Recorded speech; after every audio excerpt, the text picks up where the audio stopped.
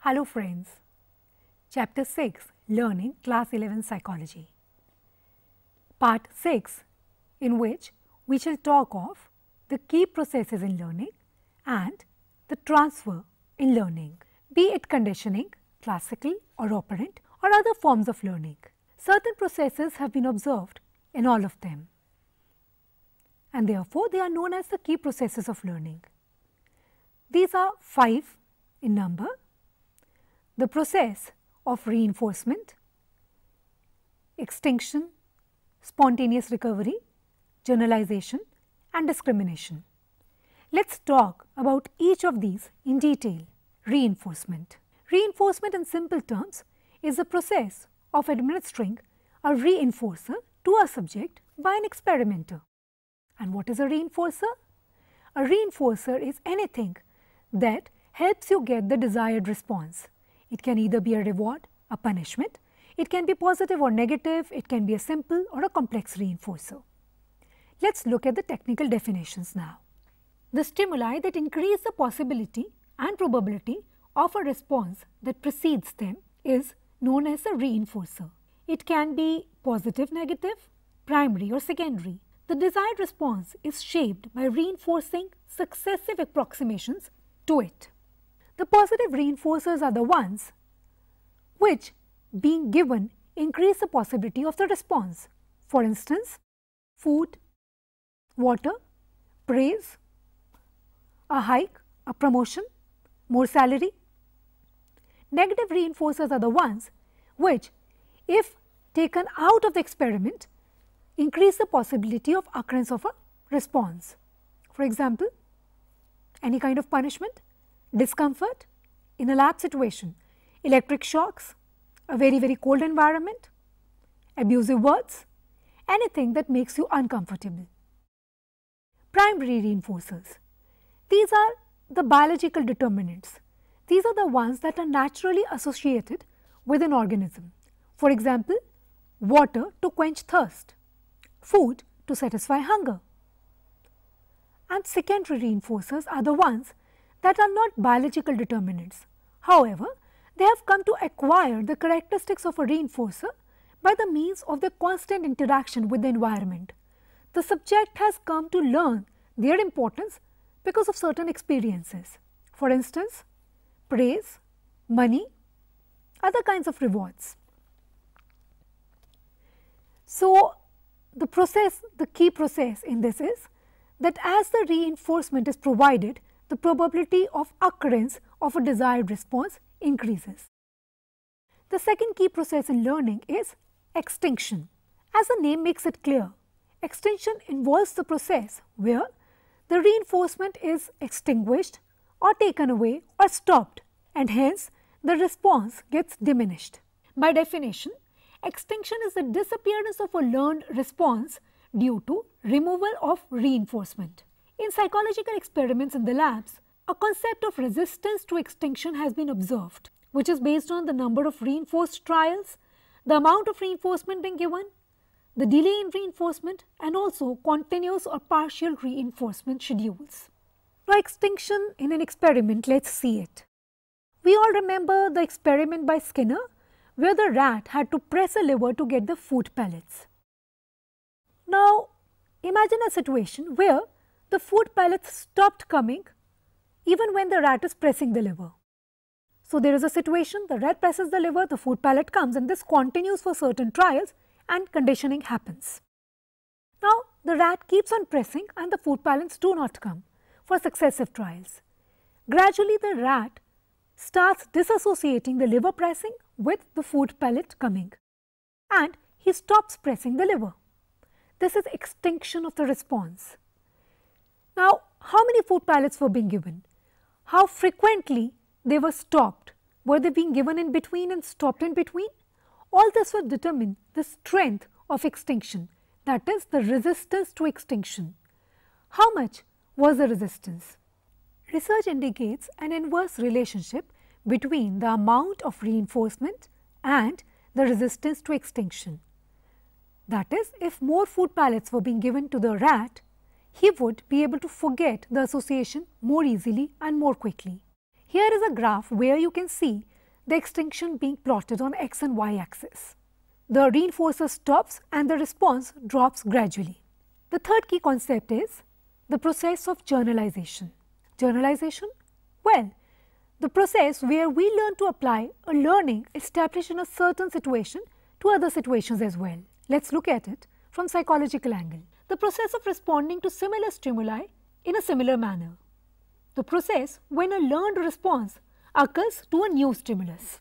For example, as a kid, you were told this is green, this is green, this is green and this is also green.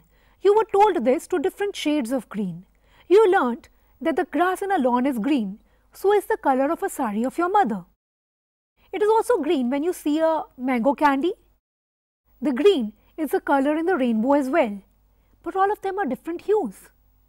Green is your water when it is very old and when there is certain kind of deposition in it.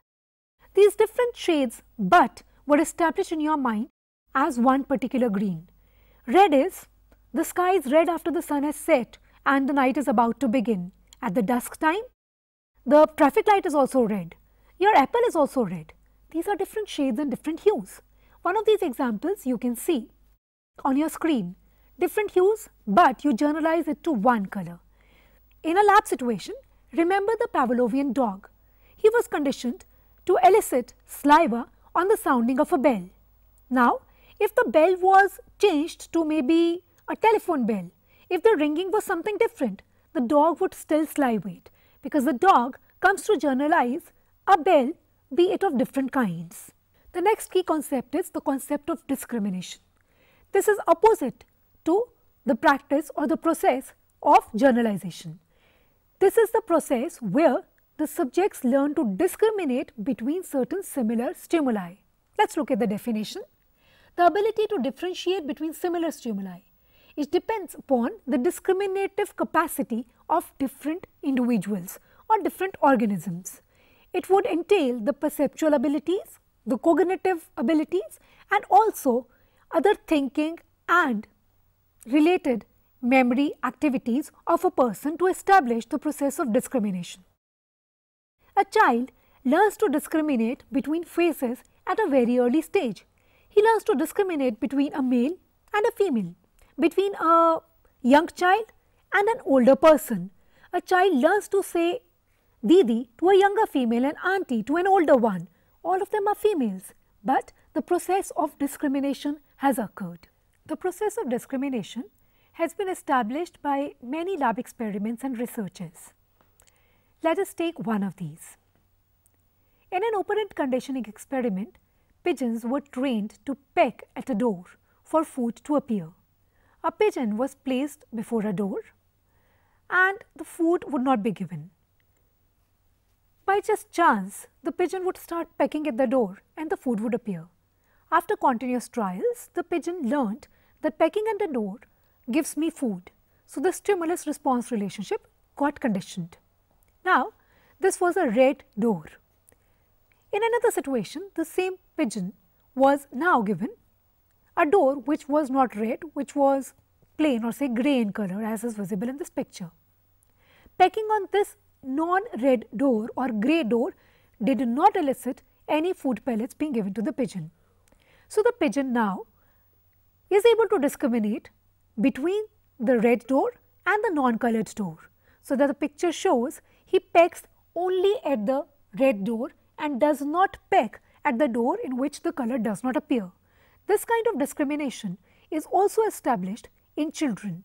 In kids, you know that your toffees are only placed in a jar which has say a blue cap which is long in shape and is a certain size. They are not placed in a glass which is covered with a cap. So, this discrimination a child learns to establish, but the discrimination process happens due to practice sessions or due to observations. It happens as your cognitive processes progress. Rats, pigeons, monkeys, chimpanzees have all been shown to understand the process of discrimination and they successfully understand and display it in experiments conducted in laboratory situations. Another key concept of learning is spontaneous recovery. As the name indicates, it is the quick coming back or quick establishment of a response after a time has lapsed of extinguishing of this response. So, when the process of extinction occurs, you let some time pass and again start reinforcing. So, even without the reinforcer, the conditioned response automatically occurs. This is known as the process of spontaneous recovery. The strength of spontaneous recovery has been found to be related to the amount of time lapse between the extinguished trials and the new trials. This graph shows you the process.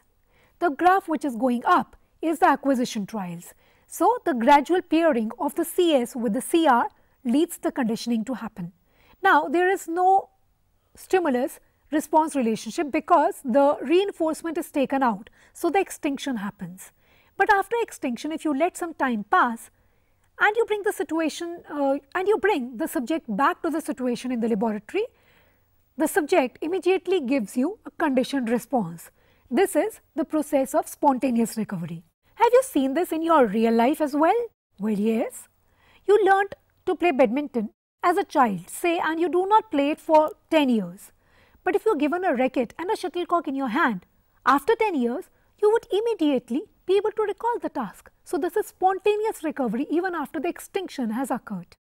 This is not operant conditioning because no reinforcements are being given, but in all the forms of learning, these 5 key processes of reinforcement, extinction, spontaneous recovery, generalization and discrimination have been found to occur. Now friends, let us come to the second topic of this part, which is transfer of learning. It has also been known as transfer of training or transfer effects. Defined in simple terms, transfer of training, transfer of learning or transfer effects are the effects of prior learning to new learning. Whenever you've learned something and now you're learning something new, does it hinder, does it help you or does it have no effects on it? This is where transfer of learning is observed and researched. Kinds of transfer of learning. There are 3 kinds of transfer of learning that have been found through laboratory experiments and researches. These are positive transfer, negative transfer and zero transfer. Experiments are used to study the transfer effects. Positive transfer is known to occur when a previous learning helps you in a learning of a new concept. Negative transfer is said to occur when a previous learning hinders your learning of a new concept. And zero transfer implies when the previous learning has no impact or effect on gaining of a new learning concept. Let's take examples. If somebody who is good at drawing, this person would also be good at painting or say embroidery, this is a positive transfer. However, if you have learnt to drive a bicycle and then you learn to drive a scooter, earlier days people used to have problem that the brakes of a bicycle were in hand. However, for a scooter, the clutch or the accelerator was in hand. So, where in cycle you would press a brake to slow down the cycle, in a scooter you would press something in your hand to increase the speed of the scooter. Here the negative transfer occurred, where if you knew to drive a cycle, driving a scooter became difficult to learn because of the different nature of the things placed at the same place, that is in your hands. However, this also had a positive transfer, as in if you learn to drive a cycle, you would know the principle of balance. You would have practiced enough to move straight on a road, and this would have a positive transfer in learning of a scooter. So, when learning aids the learning of a new concept, it is positive transfer, and when it hinders it, it is negative transfer. There are also another 2 kinds of transfer. This is journal and specific transfer. Journal transfer is when prior learning predisposes one to learn another task in a better manner. For instance, warm-up effects. You might have seen cricketers when they come to the ground, they start jogging, moving their hands around, they start moving their body and warming up. This helps them to play better, to bat better or to bowl better or to field better. So, this is a transfer of learning where the practice or warming up of the body helps you in your game as well. Whenever you do a new task, you would see that initially you are uncomfortable. With gradual passing of time, you become very comfortable in the task. Anything like making a drawing, first your pen does not move very nicely, but after 2-3 minutes, the warm-up effect occurs, or the transfer of learning from the initial 2 minutes of practice occur in the entire painting and you start it in a better manner. The second type is specific transfer, where the effects of task A are transferred to task B. How much does learning of one language help you in learning of another language is example of a specific task. If learning Sanskrit or Urdu made learning Hindi easier or vice versa, it is specific transfer. If learning to run or jog make it easier to learn certain sports, it is again a specific transfer. It would depend upon the nature of stimuli required for the two tasks, the nature of responses required for the two tasks, and the nature of serial of associations between the stimulus and the response in the two tasks. Let's take an example for this. Do you think that somebody who knows to cook really well would be able to learn to read and write nicely? No. So, that means there is a zero transfer of learning from cooking to reading and writing abilities. Now, do you think that somebody who is good at spellings would also be good at calculations? Well, again no. Then we would say again it is a zero example of zero transfer of learning. But hey, hold on, is it actually true? Any kind of concept that we acquire gives us confidence, gives us certain associations in our mind which helps in learning a new task. So, that means that by default journal transfer of learning always occurs even if there are specific tasks which are totally different. So, some transfer is always there. So, theoretically the concept of zero transfer does not exist. However, there are specific transfers which occur, like we discussed, driving of a cycle to a scooter, good painting to making good experimental designs, good painting to making good maps in geography or history, or making good models for science experiments. All this is specific transfer. Students, in this part of chapter 6 learning, we talked about the key processes of learning, which are generalization, discrimination, spontaneous recovery, extinction and reinforcement. And we also spoke about the transfer of learning, which is journal or specific in nature, which can be positive, negative and zero transfer. And we saw that by default, journal transfer of learning always occurs, and the processes of learning are common to conditioning as well as different kinds of learning, be it verbal learning, observational learning, concept learning, skill learning or cognitive learning. In the next part, we shall talk of the factors that facilitate learning. Thank you.